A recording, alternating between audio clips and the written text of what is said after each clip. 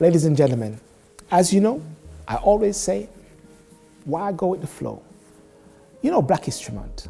We all know Black History Month. You have heard me talk about Black History Month. It is once a year for a month. In the UK, it is October, and in America, it is February.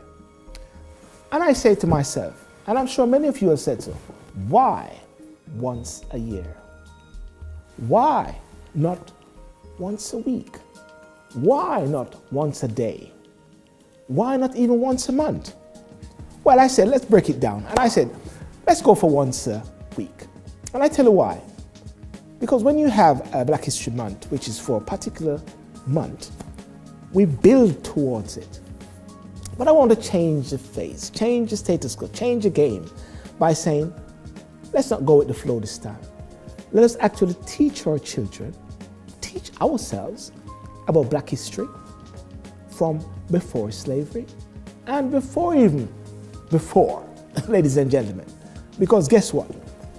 If we build that level of consistency and keep it going, leading up to the official Black History Month, the Black History Month will just be deemed as a celebration.